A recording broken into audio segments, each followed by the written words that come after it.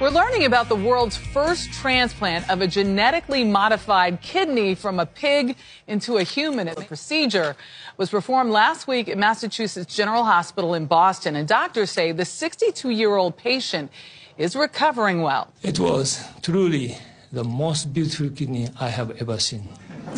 On Saturday, the 15-member surgical team performed a 4-hour-long procedure, transplanting a pig kidney into Richard Slayman. The kidney was genetically modified by removing harmful properties that the 62-year-old's body could possibly recognize and reject, while adding human genes to make the organ more compatible.